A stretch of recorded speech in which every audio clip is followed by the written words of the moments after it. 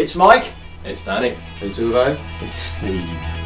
And we're Landmarq, and you're watching Live from.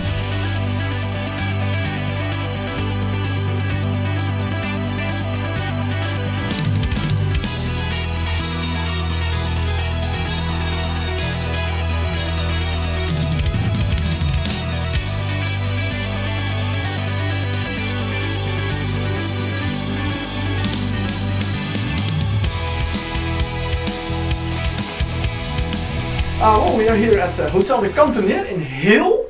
Now, for those of you who are not in Holland, that is close to Ittervoort. And for those of you who still have no clue, we are here, well, because of the Rock Ittervoort Festival.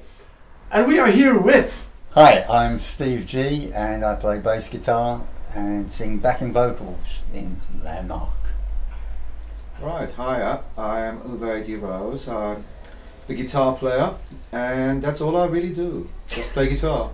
Hi, Mike Varty, keyboard player for Landmarq. I do a bit of backing vocals as well. It's not the first time you've played in Holland this year, hasn't it? You've played here a couple of times before. Most certainly did, yeah. Yeah. Where did we play? We were here back in February. In fact, we came over on another long weekend, starting on the 8th of February at the Lacay. Is it Lacay? I'm never sure how to pronounce it. Lacay. Lacay, okay. In Helmond. Yes. Yeah, so I remember.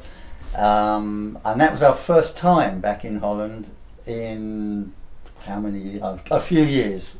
Yeah. A good few years. I would guess 10. It may be actually. It may be 10, yeah. Yeah.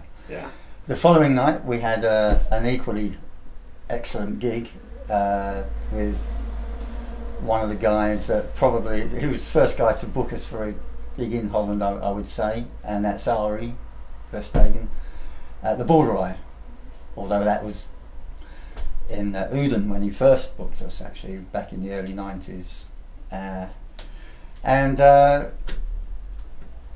Sunday we did another gig, which was another first for Landmarq, which was Belgium. That was Sunday the 10th of February. This is all just when we came. What a memory he's got. How do you know Sunday 10th of February, Spirit of 66.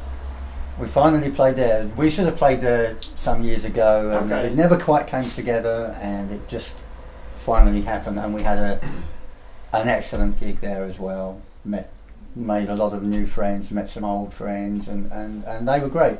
We should have done the Bergkeller in Germany, in Reichenbach. Yeah. On the Monday the 11th of February, but at that time it was very cold. There was a lot of snow happening as well, and we had a message from Uwe Treitinger for the from the Bergkeller venue, and he actually advised us to maybe postpone the gig at the Bergkeller on that Monday because the roads were so bad. Yeah. 10 centimetres of snow. There was quite a lot of snow there. On the Autobahn, which was a bit dangerous. Well, some reinforcements are coming in. That's it. A good time to do another introduction. Hello. With an unknown face. Yeah, please go ahead. Introduce I'm yourself. Daniel, the drummer of Landmarq. Nice to meet you. He's well trained. Well trained. That's good. He had to ask us to do all those. Yeah. You came straight out with it. All right. Well, Cool. Start with you, Danny. I mean, you are fairly new to the band. When did you join Landmarq? I joined. Good question. Last year at some point. I think the first gig I did was November. I joined in September. Started rehearsing in September. End September, beginning October. Yeah. Yeah. There you go. And that was it. And then played in November, and since then, yeah. Yeah. It's not that long. Because Dave Wagstaff left the band, unfortunately, yeah. and you joined in. How did you meet Landmarq, or how did you get to know? Online. They Online. were looking for a drummer, and I responded, and had three three auditions. No, it was online, and then had the first audition, second, the third audition, and then got it after that. Yeah. Put the poor bugger through 3 auditions. No one else could be asked to do 3 auditions. No, we came down to 2 drummers, and like they had different qualities, and you know we kind of went for Danny because of his He's youthful and kind of energetic and his kind beard. of crisp playing, really. And his beard. He didn't have a beard at the time. Did he? Oh, right. I always dreamed of a beard at the time. Well, he had to age himself a little bit just to kind of catch up with us. I suppose. Just a lot of aging. Awful lot of aging.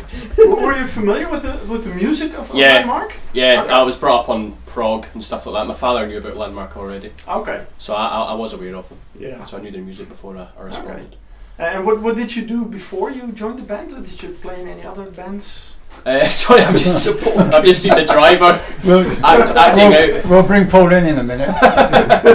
Thanks, Bill. I played in numerous bands. I came down to London from Glasgow to study drums at a place called Drum Tech.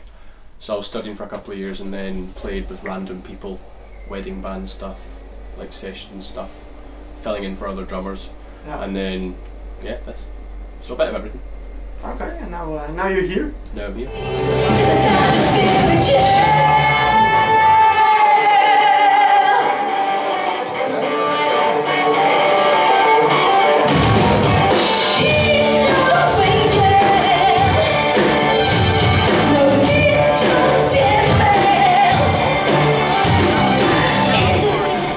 Mr. Mike Varty is also, well, relatively new to Landmarq. That's true. 10 years ago, wasn't that? 10 years, I think it was okay. Gonzalo, wasn't it? 10 years ago. Gonzalo Carrera. But I joined fairly quickly after that. Yeah. Okay. Technically, I joined for the DVD, really. No, Dave phoned me up and said, "Do a DVD. Let's do, Yeah, I mean, DVD. strictly speaking, Poland. our history with Mike goes back much further. Oh, that's Because true. we do. Yeah, it does.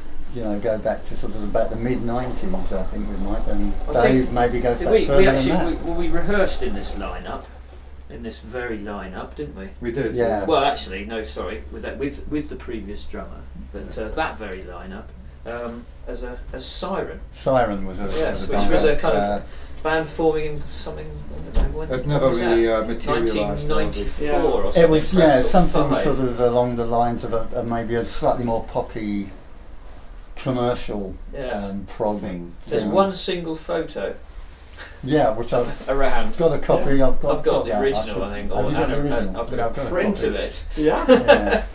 Okay. Hard copy Yeah. version. But We've all got yeah. about 3 less wrinkles on our foreheads. And that's before Photoshop, obviously. Yeah, oh, Yeah. yes, yeah. Where we all look beautiful. Yeah, Okay. yeah. Well, speak for yourself. Now, in the meantime, well, you are really back. I mean, you have a new album out. Well, it's been out, of course, for a while, but Yeah. well, a very recent one, Entertaining Angels. Mhm. But it took quite a while to get it out. Yeah. It did, yeah. It did, yeah. Mainly because of sickness. Centered around Tracy, really. Who had cancer, etc. Yeah. And it just takes a long time to recover from it. It's very simple. And we simply had to wait until such time. But I mean, we're back, and it took a while. Yeah, it did. The writing process of the album, how did that go? The actual title track for the album.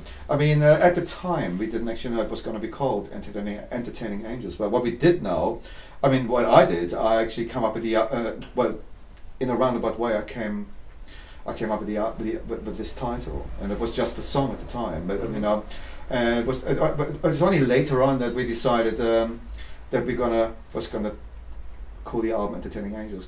And basically, what happened, if you don't mind me saying, that my father passed away in '95, and it was a very sad time, like it would be. And years later, I remember dreaming about my father, and he said to me, he came to my dreams, in my dreams, and he said, "Son," he says, "I'm very much like you, but I'm entertaining angels, where you are entertaining the people down here." And I woke up very quickly, of a shock in actual fact, and I raced towards the first piece of paper and a pen where I could write it down, otherwise I would have forgotten about it. And I even had I heard a little bit of music, and whether that was right or not, I'm not quite 100% sure whether it was how right it actually was. But that's how that melody line came to be, for the actual title track. and that's how it worked. That's how it happens, and that's the truth. It's just it's an odd one, I understand, but not many people think, don't know about that. But it was, as I said, it was real to me, and without it, it wouldn't have happened. Not really, you know. And that was the story of Entertaining Angels. Even though he came back to me, if you like, I dreamt about him years after he passed, you know, and I wasn't quite. That's the last thing on my mind, to be honest. So I never thought that was going to happen or anything like that. But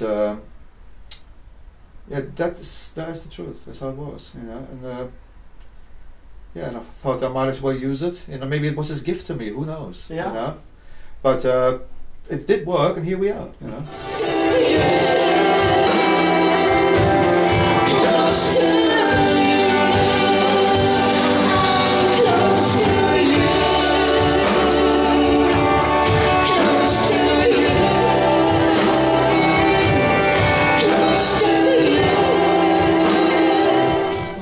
Say I recall a summer of stuffing ourselves into Dave's converted garage. But actually we were quite lucky, because most bands would have a kind of problem rehearsing and writing and things like that. But Dave converted his garage so he could practice his drums, and we being an expert host, we used to go around and drink all his coffee and eat all this food and hang around his place and drink his Krupnik or whatever he got from Poland. And Krupnik, lovely stuff. And so we'd rehearse in his back room and what have you. And I remember that time actually, because it was quite interesting, because it's funny, somebody comes along with the bones of a song and it's kind of half formed, and you know, you kind of play it on a regular basis, and some fall away, some songs just sort of, you don't get into them, and you know, everybody sort of pushes it away, and so other ones come up. Personal Universe, by every week, used to kind of come better and better. Tracy used to come in new vocals and new ways to do bits and things, you know, orchestral bits used to come in, and you know, what have you, all the stuff that used to come together. So that's what I remember of it anyway. It was a very nice summer, wasn't it? Yeah. I can't remember. You weren't there. I know. In fact, who are you? But anyway, we had, I mean, of course we had, this was one of just a few of the newer numbers that we'd never played anywhere else. These were brand new songs. But of course we'd also, as Mike said earlier, he was brought in to officially join Landmarq to help with the trip to Poland to do this DVD, which became Turbulence. Yeah. And of course we had the majority of what was on there really sort of formed what became the album Entertaining Angels. Yeah. And of course that, which now includes the newer tracks such as Personal Universe and Glowing and such. Turbulence. Turbulence itself, yeah. We always like this quirky thing of putting the title track of an album onto the next album, such as we did with Solitary Witness, Infinity Parade, Vision Pit and so on previously. But the songs were recorded really already as live versions from the Poland DVD, because I guess we really thought the plan was to record an album, release that, go and do a tour, and record that with a DVD when the offer came to do the Poland thing, and that would have been the normal sort of run of the sequence of things happening. But it didn't work out that way, partly because of bad timing for certain things, and studios weren't available, and then other things were happening, and essentially we just thought, also when Tracy began to sort of fall ill as well, we thought we'd better just get something out if we can, to get something out there, you know, for the fans, and get something in the marketplace.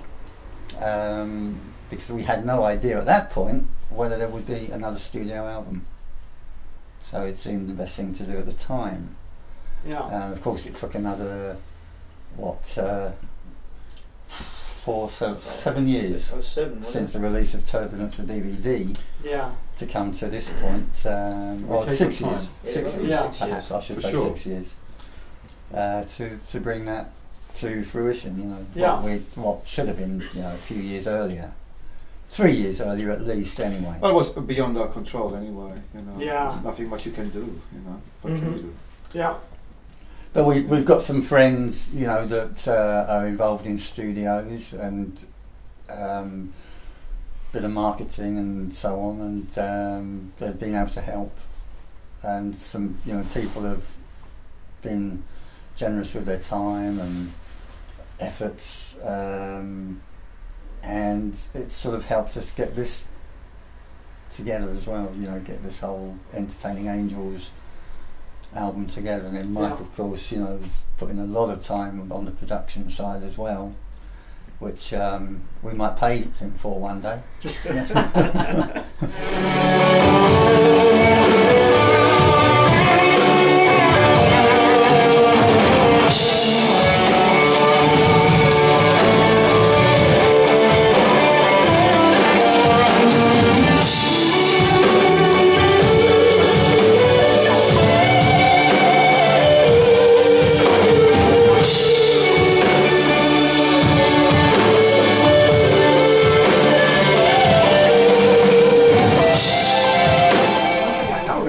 With the album is that at least my copy, and I think a lot of other people's copies as well, came with a little additional CD. Yeah, certainly did. So please tell what was the story behind that? Well, actually, I guess the funny thing is, it's kind of like, as I say, some songs, when you're writing, some songs fall by the wayside, but some don't fall by the wayside. And I think when we'd done the DVD, of course, that had unreleased tracks on it, or unreleased studio album tracks, as Steve said. And then when we came to kind of take all the other songs that were knocking around, there were four perhaps, or whatever, that were stonkingly good songs. And we kind of took them to the conclusion while we were waiting for kind of convalescence, I guess. And then we went and recorded. We always thought, well, we've got the songs, let's record them in the studio, because we've got the studio, we've got the songs, we can always do something with them later. And I think also, in my mind, and probably everybody else's, they'll disagree in a minute perhaps, but we were all looking to make some new music, because having put all those new songs on the DVD, they weren't new music to us anymore, so we had to write a substantial amount of new music, which meant that we then had spare songs which were unreleased. And then we had a big argument about what songs to put on which albums. A big discussion. Because it's a difficult thing, which ones do you put on the bonus CD? And they're all very strong songs, and people come up and say, oh, you know, this is my favourite song, but it's on the bonus CD. Well, yes, sorry. We argued so long. This is the set. So we put all the new songs on the new CD, on the main CD, and some of the old songs on the bonus CD, and then a couple of the old songs on the main CD as well. Yeah. So we tried to make it, because there's no difference. We could have made a double album. Yeah. It's not I mean, if I might just say they're not that simply add-ons or anything. Yeah, like they're that. not. They're strong songs. There's no degradation. A lot of bonus CDs have a bit less time spent on them, but these were all full on. I really, really like the packaging, and we didn't know how to release it or anything, and the kind of people we're working with, QED management, kind of came up with this bonus CD idea. Yes, QEDG management. So they just said, well, bonus CD and a nice cardboard, whatever. It'll cost a bit more, but it'll produce a nice product, because you haven't been around for a while, and people will like that. And, and people do. I like it. That's I why think it's it's called a great. special edition. I guess the other thing to note about it is that every track on the Entertaining Angels album, although the songs are old, every track has been re-recorded, so they are. Everything is newly recorded. Yes. It's not like we just took And the old live in some versions. cases rearranged. Everything is brand rearranged as well. So it's a different different album, even to the Turbulence live album. So no, it's been re-recorded from the ground up. Yeah. Although there's like Mountains of Anger is on both, and you've got Entertaining Angels on both, and one or two other tracks, Spider-Man and so on. They are new versions of those songs, re-recorded. The way they should have been, to be honest, the way we saw them evolve, but it never happened at the time. But we took the time this time around. and we're generally very happy with the results. You know, I really like it, and I'm sure. Well, Yeah. we had some very good reports, and yeah, hope to get some more out. Well, that would be nice. I mean, of course, now the album is out and out for a bit, and you're touring. How does it feel to be back on stage again and performing? I love it. It's really nice. This is what we do, and we're very very comfortable doing it. You know, it's great to go back to Holland and Germany and all these places, and it's, you know, having a good time. Yeah, it's important. Yes, absolutely. Having a good time. But yeah, it is. I think everybody was a bit worried about how we'd come back, how we'd be received by people, and of course, you know, how can you not be? The whole thing. 15 months nice. ago, when the album first came out, January 23rd, it came out. 2012. That was the official release date. He's memory man, isn't he?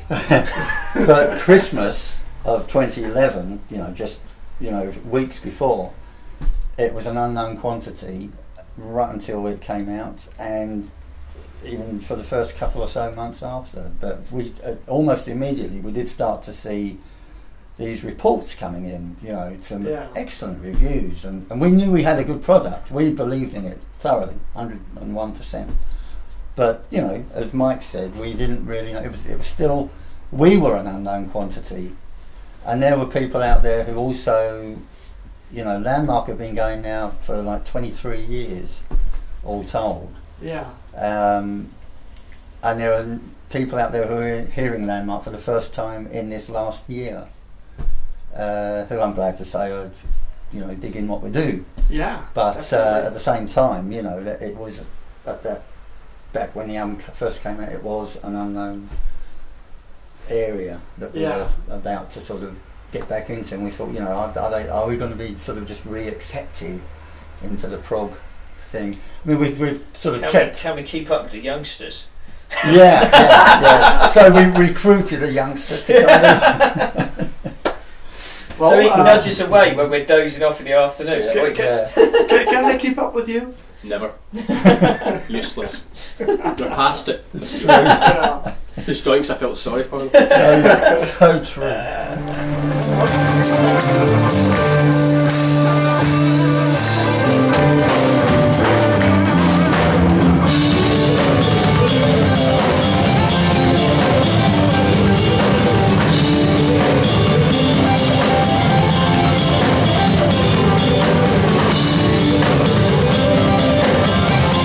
Difficult to get back on the stage?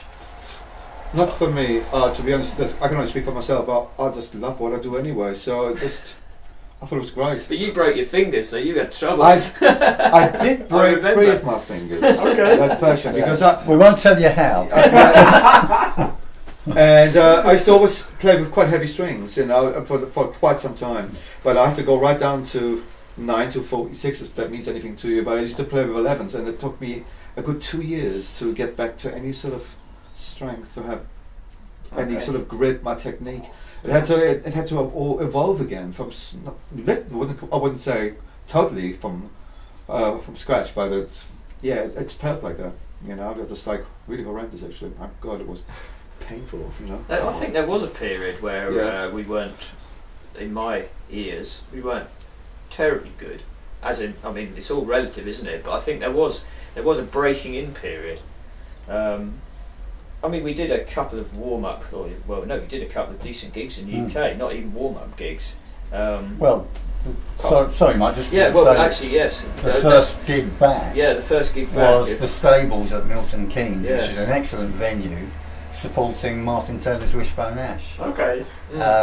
Which at the time, Dave Wagstaff was still with us on drums, and he, of course, is the drummer for that band. Yeah. And that kind of, I suppose, that cheapened the pot a little bit, because we were able to kind of share the drummer and save the changeover, at least in that respect. But no, seriously though, we knew very quickly though that we was going to be that gig was an excellent gig. Yeah, you could hear it. It was all the aspects are there, but I don't think we gelled until we needed some more until we came out to here, probably. Yeah.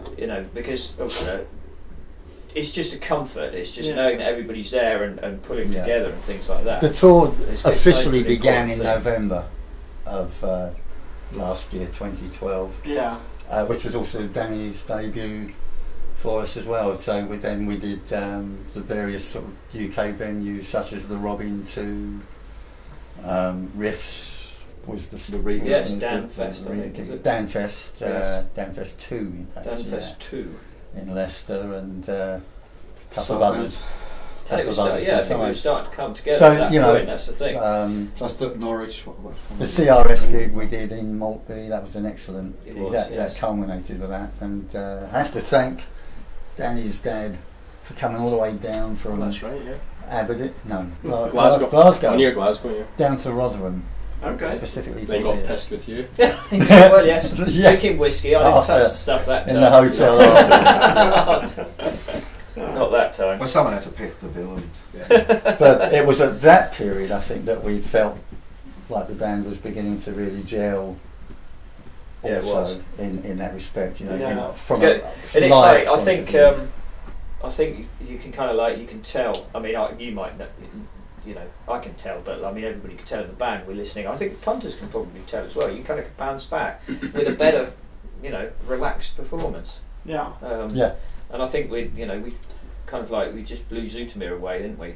You know, a couple of months ago, and that's probably, you know, the pinnacle at the moment, if you like. So that's what we're going to repeat tonight, of course.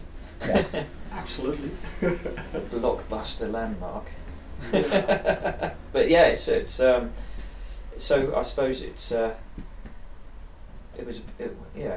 question was, was it a little bit tricky to get back? I reckon it was a little bit tricky, but of course yeah. we all know our instruments as Yeah. well, so we can. It's not like we're just stepping up there and Yeah, of course. you know, wondering what's going I think on. it was It's just no more or less tricky than any other band. You Yeah. know, when you first start out again, you know, Mhm. after a long period Yeah. of not being together, you know, coherent. it's been anyway. really enjoyable though. So yeah, Oh, but yeah. To be the honest, journey was yeah. great. The encouraging thing has been that in all of the gigs there have been people that did remember us, that do remember us, have seen us before. We're still alive. We're still alive and kicking, and have come out to see us again and say hello, and it's been great seeing those, and just of course meeting new people Yeah. who haven't seen us before, who were still there at the end of the gig as well. You know, That's true. enjoying That's it. very nice.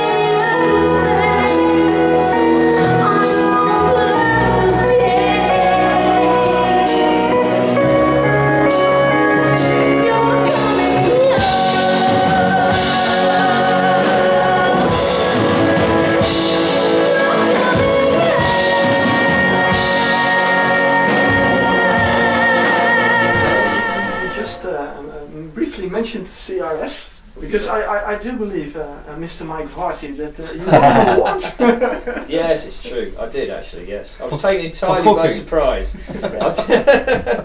I had an email. Actually, Steve sent me the email, didn't you? You sent me an email saying that Stephen Lamb suggests you go to the awards ceremony.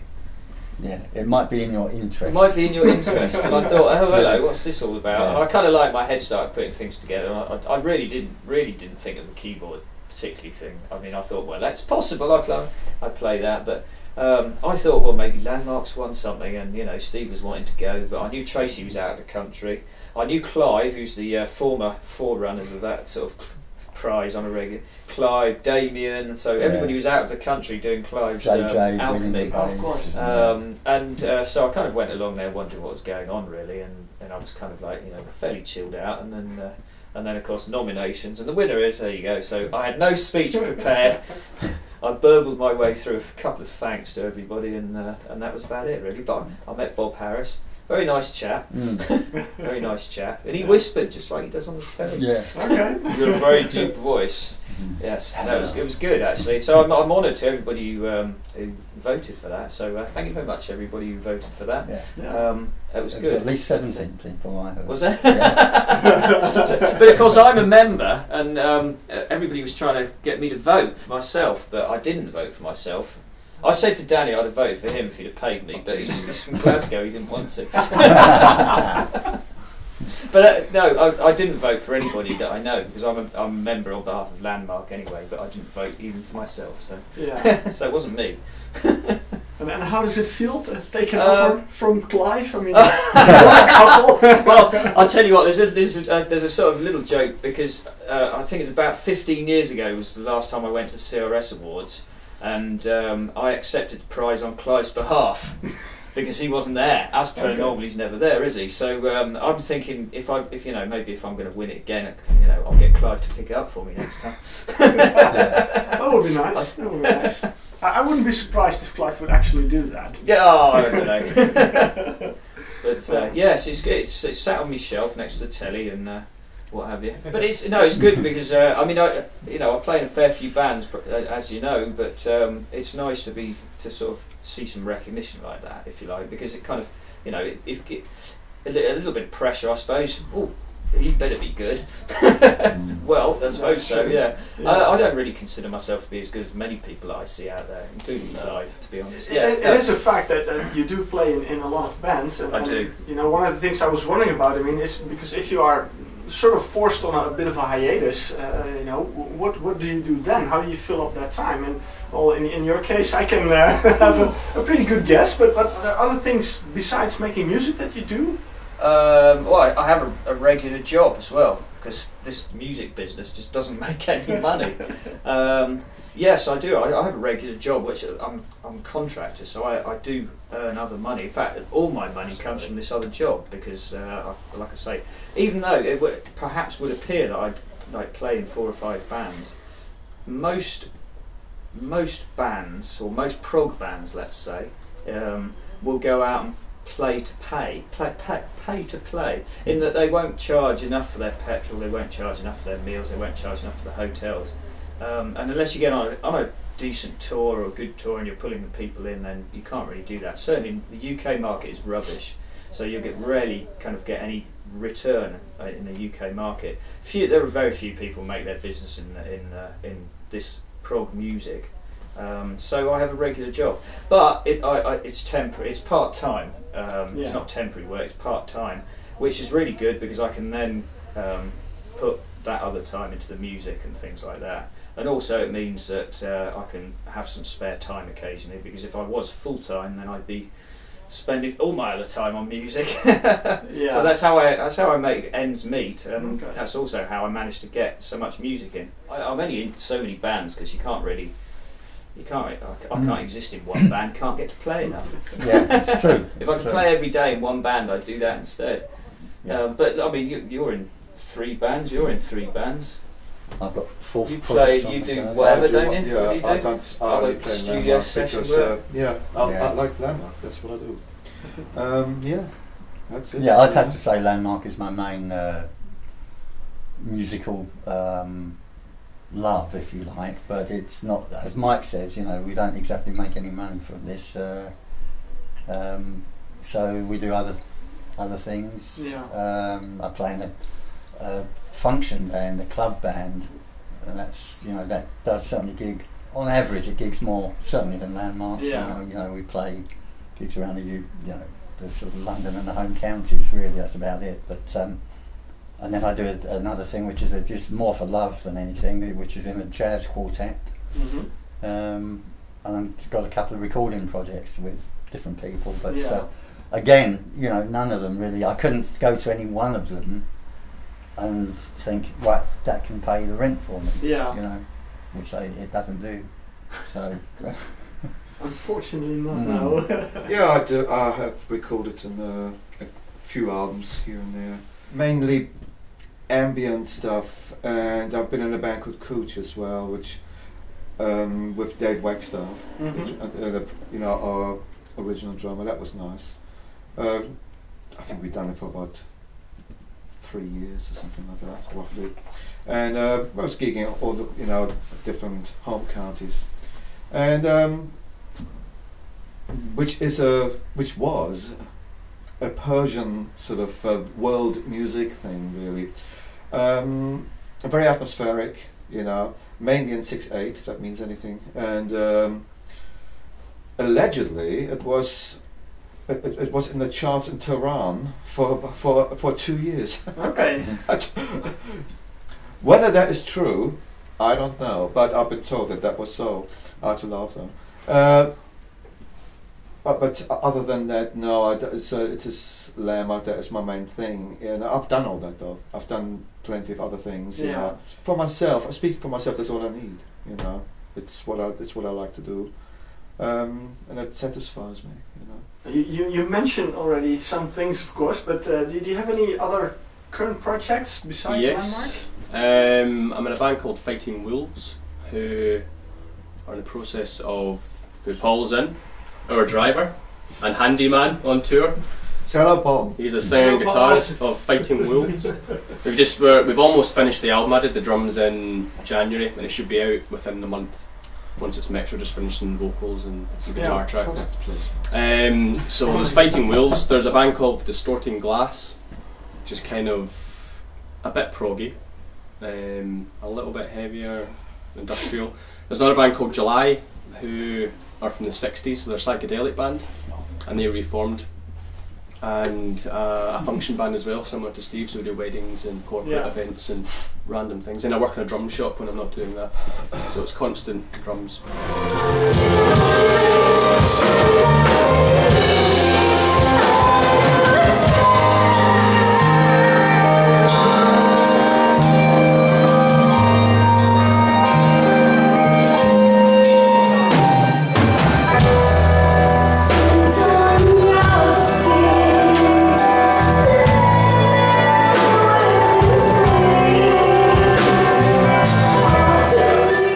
So now, Entertaining Angels is out in the open. Everybody can listen to it, can buy it. Of course, they have to buy it. Very important. True. I mean, we just heard, you know, that you can't make a living from music. So, you know, if the more people buy the music, well, that's the better for you, of course, to keep on going. But let me say, buy it from the website because more money goes to the band. And where is the website, Mike? Oh, www.landmarq.net. Yes.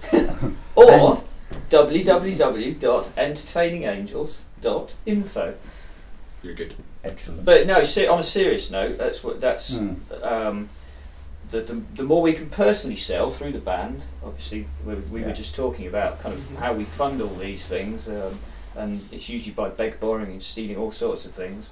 The more we can sell directly, the more money we get, because of course we take all that profit, and it's not that big. But of course, if it goes through distributors, much as we like all the distributors, because they work very hard to put it in different places, but if you get an opportunity to buy it direct from us, then please do, and we promise to post it fairly rapidly. So okay, that's where that's where they can buy the album. Very important. Now at this moment you're touring. Yeah. Not too big a word, touring. Yeah, you're playing here and there. This is this is Angels on Tour. Yeah, It's a protracted tour, isn't it? Yeah. So what's next? Got some more gigs coming up after this weekend of gigs. After which we return home. That we're going to try and get together because we've got ideas for the next album, new songs. So that will start to happen gradually. But 6th of October. We make an appearance at Summer's End Festival, also both in the UK. That's at Lydney Town Hall, Gloucester, or Gloucestershire. Yeah. There's still some opportunities. There's still, yeah, absolutely, and we'll have some more announcements for further gigs as well. And of course, we hope to come back in to Europe, the third leg of the tour as well. Yeah, that's sort of carrying on. So it's basically we're working towards more live dates and more recordings, new recordings as well. Okay. Which is in the pipeline now. You know, we're just working, just sorting out the finer points. Yeah. You know how it is. We have every time we get together for a rehearsal, there's usually a point where we might jam through some stuff. And Mike's usually got a little digital recorder on the side somewhere, so probably got a stack of. I have. I was looking through the other day actually, whiling away my time, listening to the snippets that were on my recorder, much like you actually had some spare time. I had some spare time. I think I was in the car being driven. Mind, this was probably 3:30 in the morning. Yeah, probably. Yeah, Sam was driving me to a gig, and I was Yeah. in the car with the laptop listening to something. But yeah, there's some brilliant stuff there actually. There's some Yeah. really nice. And I found a very nice piano thing that Tracy mentioned. Mm. And she said to me, she sort of said about, we had a rehearsal and we jam a bit, and then like about towards the end of the rehearsal, she came along and said, "Could you play that piano bit again?" And I went, "Oh, what, like the one we played like 5 hours ago at 11 o'clock this morning?" No, not at all. But anyway, I finally found it. It's like about probably about 10-20 seconds of piano, but it's quite a nice little piano thing. And I think what happened was that obviously lit a little something in her head, and she put a lyric or a tune to that or something. So that's how it happens, and then I'll dig that out, have a listen to it, work it out or whatever, and then she'll have the tune to put on it or something, you know. So that's what we do. There's some good stuff actually.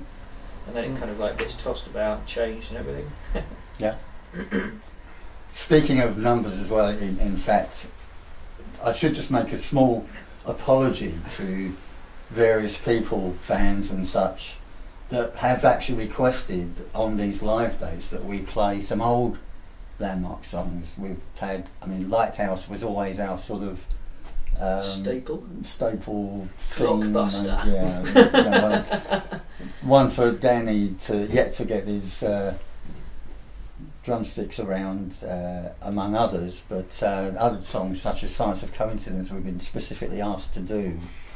But at the same time, of course, we are promoting the newer album, and it just hasn't been the time, to be fair, to get these older songs back into the sort of live set. Yeah. So that's been a bit tricky, and at the same time, when we come back or go out again in, say, later in the year, it may well be that we'll have a brand new song to debut with the band rather than an old song. But it's trying to please everybody, which is always a difficult thing.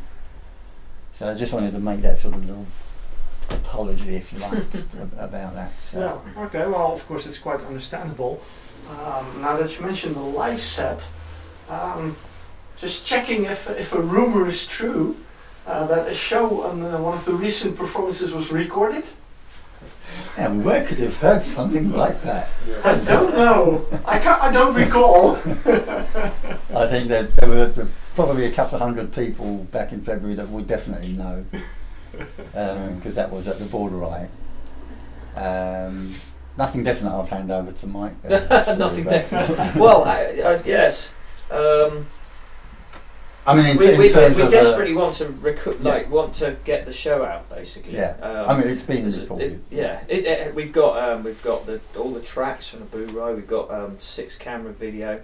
We've got Paul. Paul's our video editor. Again. Give us a wave, Paul.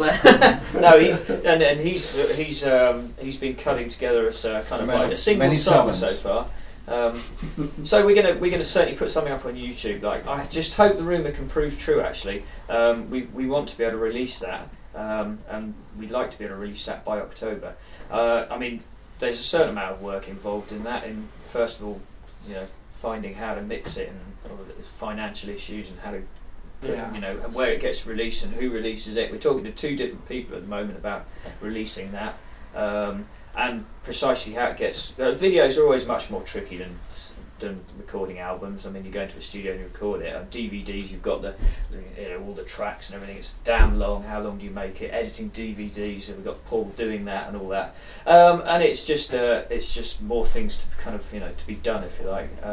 So we're gonna try and squeeze that. I suppose it probably should remain a bit of a rumor, but we want to do it. And we're kind of like fairly confident that we're going to get it done, and that'll be as a live CD and a DVD or something like that.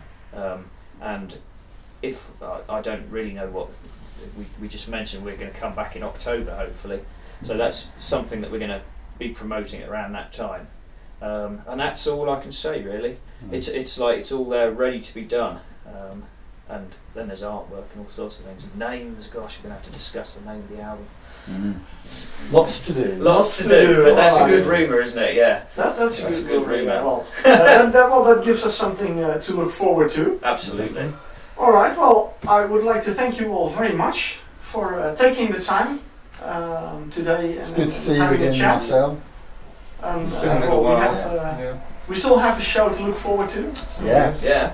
we're going to do that. Forgetting that, actually, I was ready to just turn in. Yeah. Yeah, Bit of you're showtime. halfway. Yeah, we'll get back to the All right, well, venue thank you soon. very much. Thank you. You're Thanks very much. welcome. Thank you very